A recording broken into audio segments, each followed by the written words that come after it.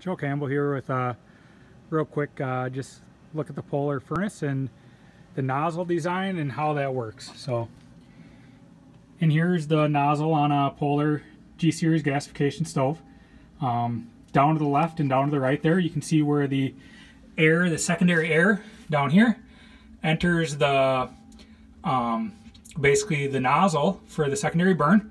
And above that, we have these metal plates here that are going to help protect that refractory stone and guide that air basically directly into that nozzle for a real clean, efficient burn.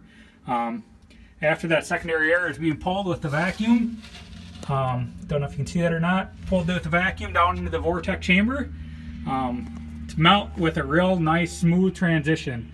So you have all that hot gas, that secondary burn gas, that gasification basically comes down right through there, gets hit with that secondary air, gets a real good clean hot burn, and then when it gets done with that clean hot burn, it enters the vortex chamber. The vortex chamber is one of the key parts of this boiler. There's a secondary door, or the door, it's kind of an auxiliary door on a Polar, which I find really nice. It's below the firebox door. Sorry to get off top, I just want to point out real quick. Makes it really easy to clean out that boiler, that firebox.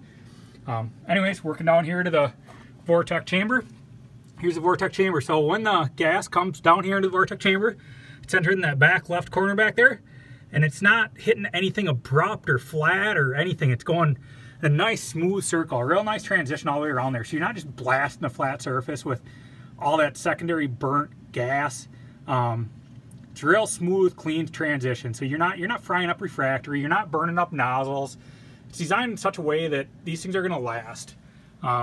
You can see it. This thing's been used for 4 years. It doesn't show much sign of wear at all. I wouldn't expect to have to replace anything in here for a long time yet. One thing to note about these two is the amount of refractory stone in that vortex chamber. It is very thick and very deep. I know some of the other boilers, the vortex chamber is not near as thick, it's not near as heavy. They are a little bit fragile. I've actually seen the back blow out of one. These are not made that way. We have real good smooth air in, smooth air through the vortex chamber, nice transitions, just a real clean burn, efficient design. We're not having to replace parts. Overall, great stove. Highly recommend it to anyone looking.